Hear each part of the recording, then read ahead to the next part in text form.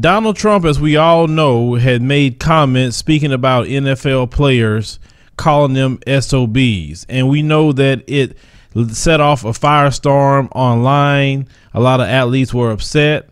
They was calling out Donald Trump. And there was going to be a response through the NFL players on Sunday. And a lot of people was anticipating that. Now, I have looked at all the responses. I still didn't look at it on television, but I saw online clips as far as I was going to go with looking at the NFL, because I'm extremely serious about boycotting the NFL. I will not have my television on any NFL in my home. So we want to start off with the Pittsburgh Steelers. Now, the Pittsburgh Steelers, they were supposed to play the Chicago Bears.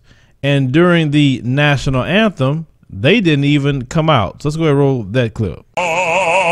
Through the perilous fight, for the ramparts we watched were so good. Your decision not to come out for the anthem, and what was your thinking with that? No, it wasn't my decision. Like most teams in the National Football League, we didn't ask for this. This was placed upon us by circumstance. I heard rumblings of guys talking during the course of the day yesterday. My contention was that we will not allow politics to divide us with football players, with football team. If many of them felt like something needed to be done, I asked those guys to discuss it. And whatever they discussed, that, we have 100% participation or we do nothing. They discussed it for an appropriate length of time. They couldn't come to an understanding. So they chose to remove themselves from it. They were not going to be disrespectful in the anthem. So they chose not to participate, but at the same time, many of them were not going to accept the words of the president. So we decided to sit it out, to not take the field, to remove ourselves from it, to focus on playing football. And so those were our intentions. All was okay. He came out. He was out of the tunnel because of like I said, I was looking for 100% participation. We're going to be respectful of our football team. Man, these are divisive times in the United States, and it's a shame. But it is. But we're not politicians. We're coaches and professional athletes. And if those of us are individuals choose to participate in politics in some way, I'm going to be supportive of that. But when we come out of locker rooms, man, we come out of locker rooms to play football games. And to be quite honest with you, man, I didn't appreciate our football team being drugged into politics this weekend. And I'm sure that that's a global perspective. But, we're blessed to do this for a living. And so with that blessings comes responsibility. We understand that. We understand that we're given a platform that's a unique one. Many of us are called to maybe do things that we wouldn't normally do because of that platform, where people apply pressure to us to do things because of that platform. And the bottom line is we chose not to play ball today in that regard. Maybe we will. But today, we just said no. Before we get started with the commentary, we'll reach out to our supporters and viewers to help us get to our 3,000 member goal on Patreon for a minimum of $2 or $5 per month. And I want to thank every person who has joined us there, because with your help, this is why the show has continued to keep going. Now, you look at Mike Tomlin, the coach of the Pittsburgh Steelers. You heard him say that they were thrust into this thanks to Donald Trump. Now, they wanted to go play football. You didn't hear about their players getting involved with any of that. But Donald Trump forced everyone's hand to take a position. And I will keep saying this throughout the commentary, that Donald Trump has been one of the best presidents for black people so far. Now, they wanted to make a decision, as you heard, either 100% participation one way or another. They couldn't decide, so they didn't even take the field. And that scene alone of them not being on the field was taking a position. And for me, it was a powerful position. You have to understand, you got these conservatives and also a lot of the white supremacists that love football. They want to watch black men run up and down the field but don't like black people. They are losing their minds. They are crying, some of them. I've heard them on radio shows this morning crying because they can't watch football the way they want to anymore. Talking about politics. Well, thank the president that you voted for that did this. This is his doing. It's nobody else's doing. It's not even Colin Kaepernick's doing. Now, that position they took, I love to see it. That was an outright rebellion that we've been needing to see.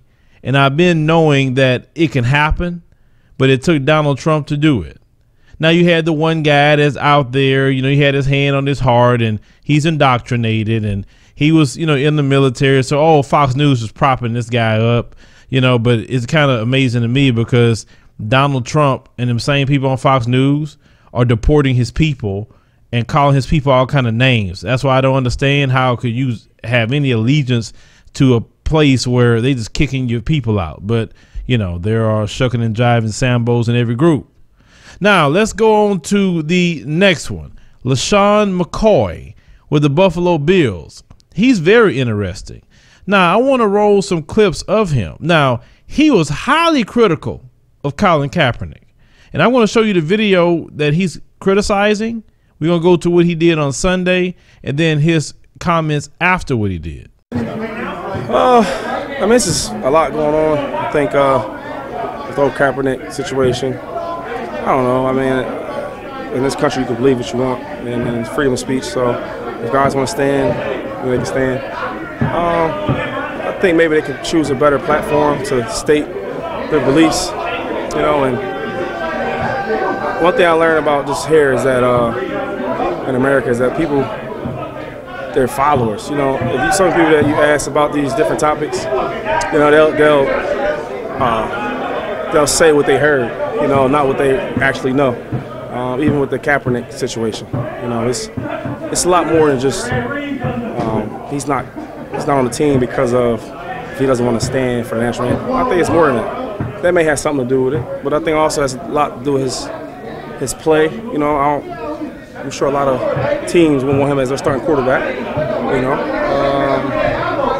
And then the chaos that comes along with it. It's a lot. I think as a team trying to win and not have a distraction on the team, and I just think that as a player, there's certain players that can be on the team with a big distractions, and there's other players that they're not good enough or it's worth it. I think his situation is not good enough to have him on the team with all the attention that comes along with it.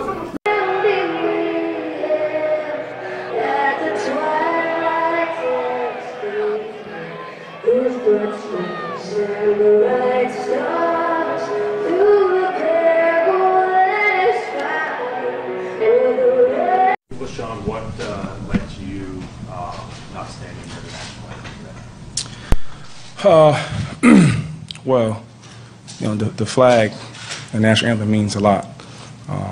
To me, to my teammates. We had a long meeting Saturday night, and I was very bothered by the comments of our president of this country. It's as a president, you're supposed to lead us. You're supposed to bring us together. You're supposed to lead this country. And I can't stand, and support something where our leader of this country is just acting like a jerk, angry and upset about NFL players protesting in a peaceful manner.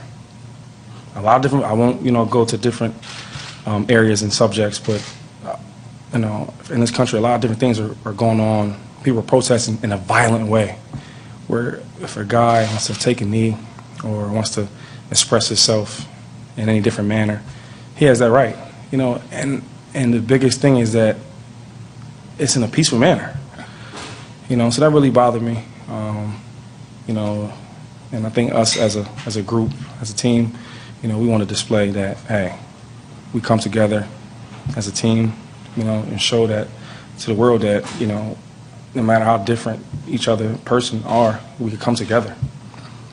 Simple as that. I know you had reacted when there was a question about Colin Kaepernick a couple weeks ago. You said it may not have been the best platform for him to use. Yeah. How do you reconcile this? Because, well, at the end of the day, man, it's, the good thing about this country is you can do what you want, freedom to express yourself, and I felt that, hey, If that's something that he wanted to do, it's perfectly fine, you know. At the time, I thought I wouldn't do something like that. And then when you hear different remarks and comments from our leader, from our president of the United States, this is a great country. You know, people strive hard to get over here, you know. They do a lot of different things to get over here for a reason. And when your leader, your president, you know, makes different comments, it just, I mean, it's hard for me to respect, you know, and trying to represent something that I don't believe in. Now, what happened from the time he made the first comment about Kaepernick, saying that he's not worth it, to the point that he took it further than getting on the knee? He started doing his warm-ups in front of everybody. He didn't care about anything. He was doing this thing. Now, you heard him in the post-game conference, what he had to say and how he was not pleased about Donald Trump. Understand, there are people that are getting involved with this because of Donald Trump, but rest assured, this whole situation is not about a flag. It's not about a national anthem. It's about police brutality.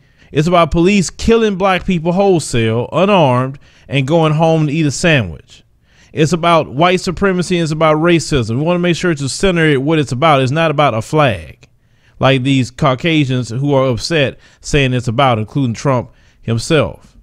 Now, if LaShawn McCoy all of a sudden came to a realization that he got off his shucking and jiving ways to get involved with a protest because this man disrespected him as well, because rest assured, Donald Trump is only coming after black athletes, no one else.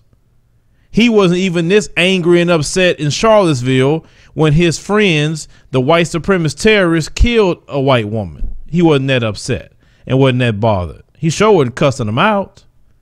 So you have LaShawn McCoy that made all these greasy statements. Now he's out there protesting against what Donald Trump had to say and getting involved with the same thing that he felt that wasn't worth it with Colin Kaepernick's actions. Now we focus on the next one, Ray Lewis. Ray Lewis has been one that's been taking pictures with Donald Trump. He's been a supporter of Donald Trump. Now I want to roll a short clip of Ray Lewis criticizing Colin Kaepernick. If they really want to help you, man, they'll pray for you, brother. All right? They'll lead you the right way and stop encouraging you to be caught up in some of this nonsense. The battles you fighting, brother, people way before us been fighting these for many, many, many years. Now, Ray Lewis, you was out there on Sunday on your knees. Now, I thought that he could do that a lot better, according to how you were speaking about Kaepernick. He need to do this other places outside of the football field. But yeah, you got on your knees. Now you could say, I was just praying for everybody. Don't matter. You was out there on your knees. Don't matter what your excuse was going to be with that. You was out there with those players. And some people, when I pointed this out, I had a person tell me, well, if Ray Lewis, if you think he saw the light, why are you pointing it out? Because we need to have a hard stance on sellouts and Sambos. You can't sit up there and all of a sudden say, oh, I see the light now. I'm going to do, like, what made you do this? I want to hear his response. I want to hear it. Because what, the owner told you to do that? Because it was going to start hurting his pocketbook? Because I've seen owners all over the place out there with the teams. And one thing I did not like with this whole situation, this locking of the arms, standing up. No.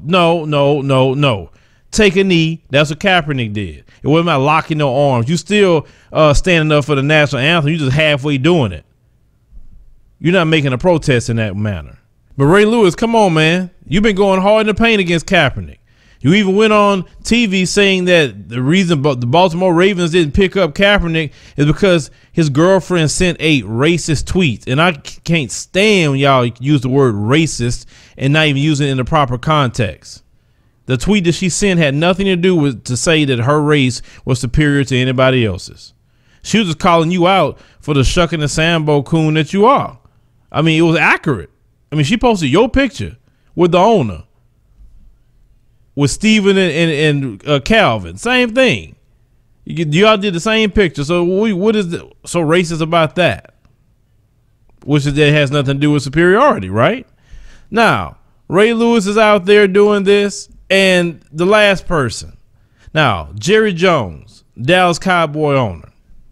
Now, it was reported that he told his players if they go out there and take a knee, they're not going to be on the team very long. He made sure to communicate that message to everybody. And what changed with Jerry Jones? Jerry Jones, and we're going to play the clip of this, took it a step further more than all the other owners. Let's go ahead and roll that clip. The Cowboys players wanted to show unity, but they were very adamant about wanting to separate that message from the national anthem. Sean? All right, Lisa, and as they take a knee collectively, boos can be heard from this sellout crowd in Arizona. Now, when Jerry Jones originally said this to the players, I'll say, oh, okay, so Jerry Jones siding with a white supremacist, Donald Trump. But also Jerry Jones gave Trump $1 million for his inauguration. So I guess he started feeling that heat come on him. And to the point that he got out there and got on the knee with the whole team. Now, no other owner did that but Jerry Jones. So you mean to tell me that you guys in social media and also the athletes have made a billionaire get on his knee? One that was adamant to tell them not to get on the knee, but yet he was out there with them doing that. Don't tell me that social media has no power or social media has no influence, because you guys galvanize very well on social media. The athletes are finally opening their eyes to see who they really are in their position. It's quite funny because at one point in time, LeBron James himself, we called Trump a bum. A while back, he was asked about Tamir Rice right there in the city of Cleveland. And he's like, I don't know nothing about the case. I had to find out about the facts. Didn't know nothing. Now, all of a sudden, LeBron James is speaking up too. Everyone is speaking up with this situation. And Donald Trump has galvanized black people. But they constantly have some things that's being said with this whole situation. And it's time to start calling out this racism and white supremacy in the area of black men in sports. They keep saying these black athletes are ungrateful. They kept saying that word ungrateful. Who are they ungrateful to? Because I never hear you say a white athlete is ungrateful. Never hear that. It's only the black athletes. They should be happy that they are afforded an opportunity by this country so they can make millions of dollars. Why should they worry about that? Their talent got them to where they're at. You acting like you gave them a pass to go play football. Those guys work very hard for that. And their talent is carrying the NFL. Their talent is carrying the NBA. Not the owner's talent. The owners can't do crap. So why are they being ungrateful? If anyone should be grateful, it should be the owners of those teams, that they actually have employees that can help them make money like they're making hand over foot with football. They're always talking about black people shouldn't be protesting like that. They should do it another way. Every time we have something to say, we're supposed to do it another way. If you get in the street and you protest, or somebody say Black Lives Matter, whatever you want to say in the street, that's wrong. If you take a knee, what Kaepernick is doing, that's wrong. Okay, so which one is it? No, the fact is, you don't want black people to say anything. You want black people to continue to have race soldiers murder our brothers and sisters wholesale. You don't want us to speak up about it. You just want us to take it. Let me let you know something. I know it's hard for you to understand. I know that the concept has been bred into you ever since you was children and so on, but we aren't your slaves. We aren't. We have an opinion to what happens to us, and if we feel like standing up against something, we would do it. Your opinions are mute to us. We don't care what you think. We're not sitting up there trying to explain to you how we feel. We're not calling your opinions. It doesn't matter to us like that, because you worry about your little hurt feelings that you can't play football when our brothers and sisters are being buried every day at the hands of these race soldiers. Then you guys sit up there and support them. I'm talking in the way of if the shoe fits. If that's not you, I'm not talking about you. I'm talking about the lives that black people have to deal with in America, dealing with state sanctioned murders of our brothers and sisters. And then you always come up with your same lame excuse. Well, what about black on black crime? And I can say you same thing. What about white on white crime? What about 84% of whites are killed by whites? But you don't talk about that. You never talk about that at all. But you always so worried about what black people got going on. That's the only thing I want to say. You can't compare criminals to police officers. And if you are comparing criminals to police officers, then you're really making our case. They nothing but criminal thugs and a badge when you say that. The fact is, equality is going to come one way or another. Now, one thing Sister Fannie Lou Hamer said, either you be equal with us or you're not going to have peace. You're not going to have nothing. It's at that point already. See, gone are the generation of the turn of the cheek black people. Gone are the generation of the black people that sit up there will endure your spitting, endure your cuss outs, endure your burning down churches, endure, and be peaceful. And nothing has happened for us. So that didn't work. It didn't work whatsoever for us. So now you have to take a different approach and a different stand.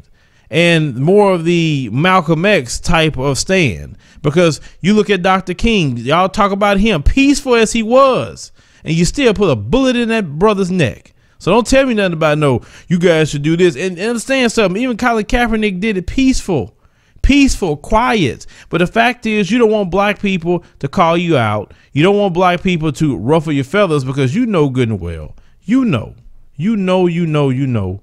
that what happens to black people is wrong. And you know good and well you would not want to live the lives of black people, because if you get a taste of what black people get, you are losing your mind. And you know that.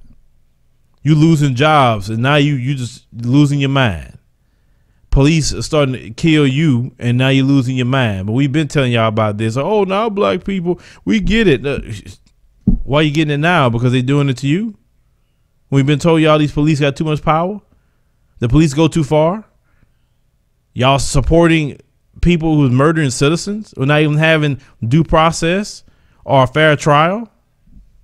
No, I mean, the more y'all support that, the more they're going to do it to y'all. And the fact is, y'all the one with most of the guns. So they're going to really amp it up against y'all more than anybody else. Y'all don't even see that coming. Some of you do. Some of you got a mind to see it coming, but a lot of you are so oblivious because you are sitting up here setting your ways to protect the status quo of white supremacy. It's that simple. But whether they are protesting for the right reason or not, I love the scene that it had. I love to see the shock waves sent all over this country. If it wouldn't be for Donald Trump, none of this would have never happened. Once again, Donald Trump has been the best president for black people, and he ain't been in there 4 years. I can imagine if he's in there 8 years, what kind of unification black people may have because of the things that Donald Trump may do and say. This is very interesting times to live in, dealing with the presidency of a Donald Trump, but we need to pay attention, keep our eyes open. You know, we can always keep our eye on Trump and what he got going on. But let's take this moment to unify and get together, not only to fix our community, but make the changes finally we need to make in this country for future generations, for all of our children. But leave me a comment. Let me know what you think about this. Share the video, like the commentary, and subscribe for more news stories.